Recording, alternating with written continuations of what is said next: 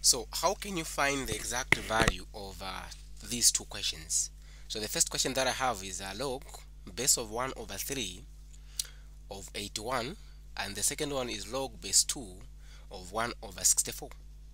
Okay, so whenever you are trying to simplify logs, what I'm going to advise you is in this case I'm trying to simplify this without using a calculator. Okay, so now I'm going to equate this log base 1 over 3 of 81 to be equal to x. So in this case I'm trying to find the value of x. When I find the value of x, then that is going to be my what? That is going to be my answer. Okay, the reason why I'm going to equate to x because it is in base 1 over 3. I can't make 81 to be the same as the base. It's going to be difficult, but in a case where you can make this 81 to be the same as the base, then that is okay. Okay, that is okay.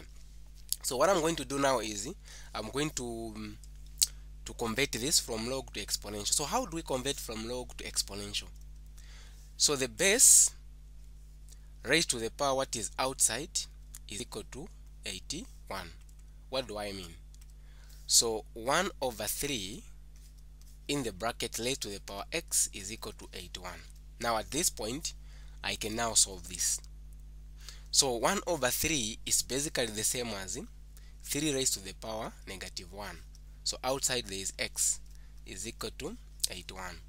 So x can come now inside with negative 1, and that becomes 3 raised to the power negative x is equal to 81. Now at this point I can make the base to be the same. Okay, so 81, for it to be to have the same base as 3, it can be written as 3 raised to the power 4. So that becomes 3 raised to the power negative x is equal to 3 raised to the power 4. So then when we reach at this point, the bases are the same. You can equate the powers equal to each other. So negative x will be equal to 4. Therefore x is equal to negative 4. So the exact value of log base 1 over 3 of 81 is basically 84. And for sure, if I look at this, if I'm to convert this back to exponential, this is going to be true. So 1 over 3 raised to the power negative 4 is equal to 84, which is true. Okay, so that's the basic idea behind this question. Okay, now pause the video, use the same concept, solve the next one. So this one, I have a provision where I can make the base to be the same. Okay, so I can either use this of equating equal to x and find the value of x, or just doing direct if at all there's a provision for me to make the base to be the same as that. So log base 2, we know that if this is 1 over something, then it can be written as 64 raised to the power negative 1. So 64 is the same as 2 raised to the power 6, now negative 6. So the property of log allows us to shift the power to become in front. That becomes negative 6 log base 2 of 2. Log of base itself is 1, so this gives me 1. So that becomes this times 1, so the answer becomes negative 6.